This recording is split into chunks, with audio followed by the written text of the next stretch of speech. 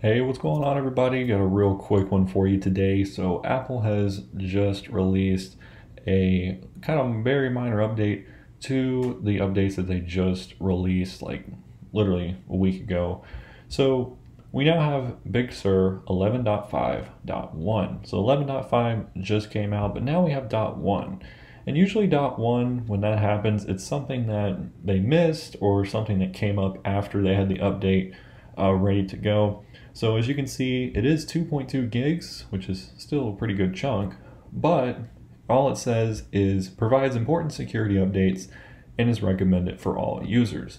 Now, if we actually go to Apple's security updates website on their support page, we can see right here, Big Sur 11.5.1, and there was also iOS 14.7.1 as well as a version of iPadOS released today.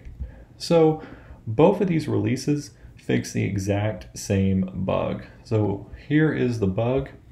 It's called the I/O mobile frame buffer.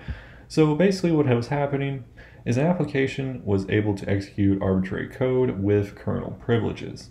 And it says that Apple is aware that this issue may have been actively exploited. So basically what that means is it was being actively exploited and you need to update as soon as possible. And then of course it tells us how they actually fix it.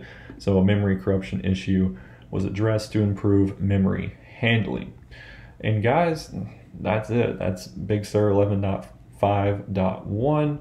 On iOS, like I said, it's the exact same security update, but there was one other thing with iOS which had to do with the Apple Watch bug, which if you use your phone to unlock your watch, that was not working properly if you had a Touch ID enabled device. But yeah, guys, just a little minor update here. You need to go ahead and update these as soon as possible because when a bug is actively exploited, it's never a good sign. So yeah, that is Big Sur 11.5.1. Thank you guys for watching. Be sure to subscribe, and I'll catch you all in the next video.